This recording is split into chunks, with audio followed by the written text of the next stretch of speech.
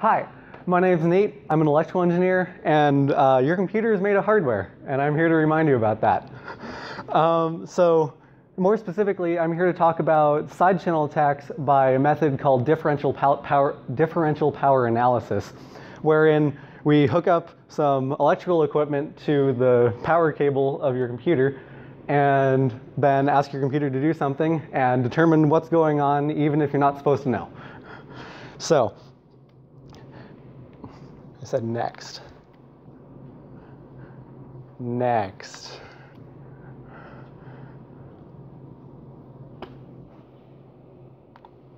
There.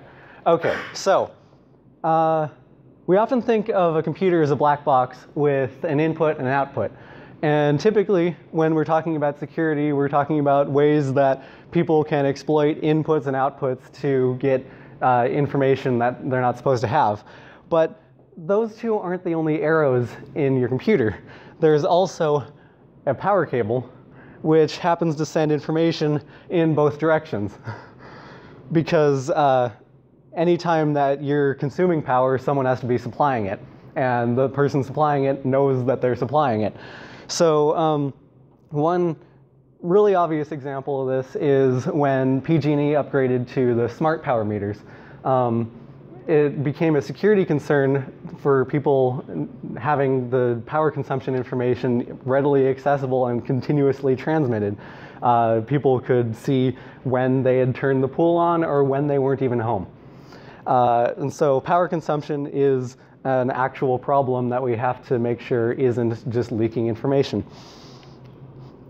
And you already know this. Your thigh already knows this. When you're running a GPS on your phone and you put your phone in your pocket, your phone's hot, which means your phone's leaking the information that you're using your GPS, which means your thigh is committing a side channel attack against your phone's GPS.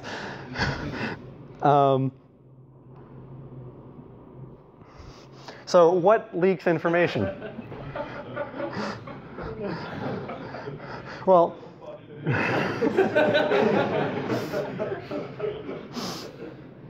so things that leak information.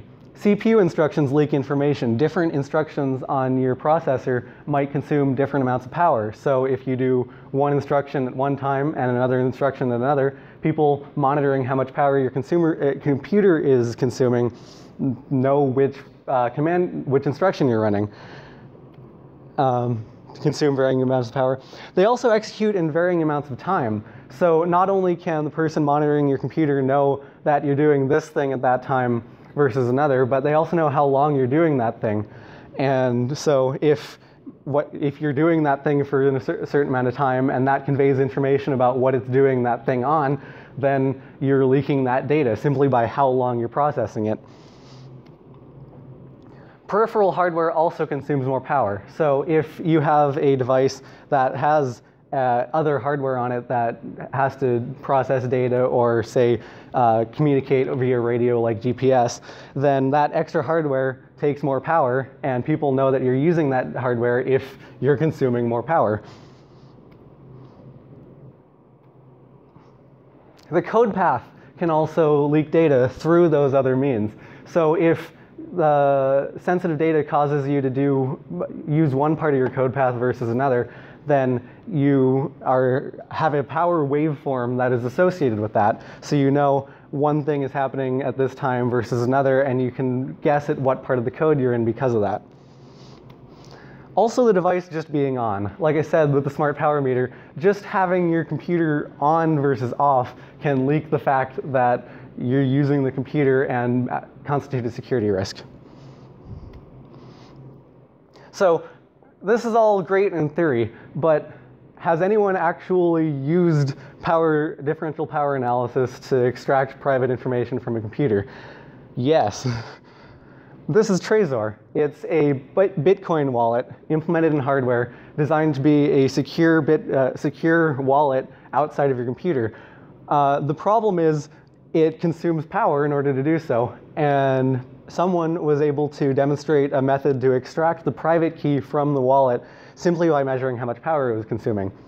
And the person who demonstrated this and actually extracted a private key did this great write-up Here's a QR code in case you want to see it. It's a really great article. It's fun to read. So before we describe how he did it, we have to explain a bit of electrical engineering just so that we have a baseline. If we plug a load into a source, we have the device plugged into power. We want to be able to measure the power that the device is consuming. And the problem with that is the tools we're probably going to use for that are oscilloscopes. And oscilloscopes measure voltage over time. So we want to have some kind of circuit that allows us to measure the voltage at one point in the circuit and get a waveform that is at least roughly proportional to the power consumption. So in order to do that, we'll put a resistor in series with the load. And because the current is the same at all points in the circuit, and the power across something is proportional to the voltage across it and the times the current through it, by measuring the voltage across the resistor in series, we have a measurement of the current. And from there, we have at least a rough measurement of the power being consumed by the load. And remember, we don't need to get an exact proportional measurement of the power. All we need to do is see when it's consuming more power and when it's consuming less. So what did he do to get the private key out of the Trezor? Well, he took the Trezor and he spliced a resistor in series with the in the USB cable. So we have this resistor in series. And then he connected an oscilloscope across the resistor. And he asked the Bitcoin wallet to compute a public key. And through the computation of the public key, it would loop over the bits of the private key and leak information about the private key through the power consumption, through the voltage across the resistor. So when he did it, he got these three waveforms. Here are three different examples of computing the public key. And so he was able to see that when a bit in the private key was 1, the algorithm called a certain piece of code that had a characteristic power spike. And so by looking at this for a while, you might eventually see that you have this pattern right there. And so every time that happens, this Bn inverse is getting called, and that only happens when a bit in the private key is 1. So it's great to see someone else do it, but let's have it actually happen here. So I have an Arduino, and I have some code on the Arduino that's blinking an LED. And yeah, it's not computing a private public key, and we're not going to discover any fantastic differential power analysis attack on AES right here. But I'm just trying to show that through not even touching the device, not even looking at it, because obviously the LED is blinking, we're going to be able to tell how fast the LED is blinking. And so in order to do that, we're going to connect a series resistor to the Arduino, just like we did before. And we're going to connect the oscilloscope probe across the resistor. And so what happens next? Right. All right, so we have the series resistor, and we have the Arduino.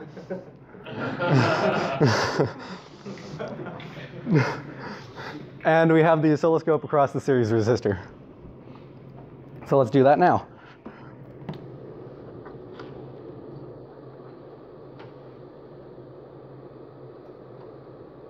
And I'll have the screen on the projector as soon as I get this set up.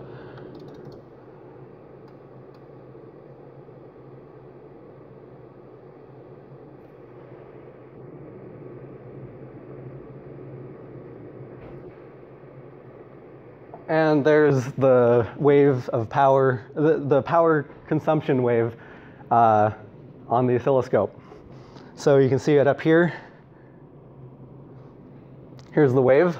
And you can see by setting the cursors to one period of the wave, we have a time difference of 20 milliseconds. And so we might be able to guess that the this delay might be 10 milliseconds each because it turns the LED on, then turns it off. And so that time is the sum of these two delays. And yes, it is. So not even touching the device, just measuring the power consumption through just the amount of current that the device is drawing. We know that it is doing something for a certain amount of time, and through that leaking some secret, in this case the number 10. So what can we do about the fact that just plugging into the wall leaks information about what the device is doing? Well, first is use strict permissions in the design of the device that you're developing. In the case of Trezor, the patch for the device was to require authentication in order to compute a public key. So when they did that, as soon as you tried to extract the private key by measuring the power consumption during the public key computation, you were automatically at least consenting to leaking that information. So a third-party attacker couldn't come along and pick up the device that wasn't theirs and compute a public key and extract the private key just on their own. They had to at least coerce someone into computing a public key. And on top of that, if you can break authentication of your device, then you've already been compromised. If you can break authentication, then you can do other things too.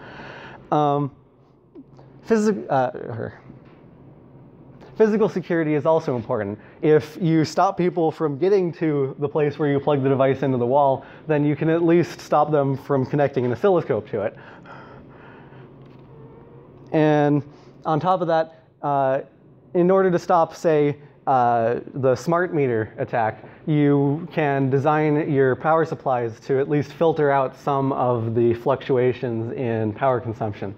So if you have, say, a battery backup inside of your power supply, then you're not consuming power directly from the wall, and you can recharge the battery as needed. Or you can put a low-pass filter in your power supply and stop it from leaking the minor fluctuations that would allow you to see the fine detail of what the processor is consuming. And you can also use software algorithms to mitigate these kinds of attacks, which are on the next slide. Oh yeah, also, just in general, be aware that just because you're doing something in secret on your computer doesn't mean that other people can't see it if they have access to it. So what exactly kind of countermeasures can we implement in our devices, both in hardware and software? Well, the first thing is there's a thing called LMDPL, which is lookup table masked dual rail with pre-charge logic, which is essentially just do both things at once. So if you have data that is processing something based on whether it's a 1 or a 0, then ask it to compute both at once, and then just take the result of the one that you actually meant to. On the software side, there are two techniques called masking and shuffling, which are both essentially splitting your sensitive data into parts, hopefully linearly combinable parts, and then running the computation on each part separately. And by ensuring that people don't have access to every single part of the computation, or at least can't consume all that information and process it back into a single lump, then at least you've mitigated the possibility of doing some power analysis and figuring out what the data originally was. And a whole bunch of other industry secrets, which I'm not allowed to even mention who they might even be, because I was told I'm not allowed to mention. I was like, can I mention you? And no. So, yeah, questions? Max? You did reference this in terms of things that you can't talk about, but is there anything that you can't talk about which are like implementation-specific countermeasures that aren't obfuscation?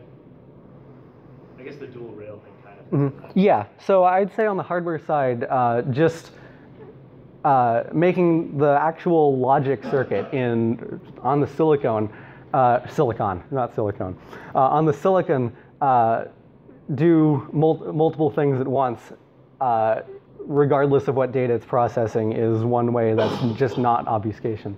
And if I knew more about masking and shuffling, I would be able to say it's not obfuscation, it's just linear combination, superposition. But I couldn't read the entire academic paper that I was able to find.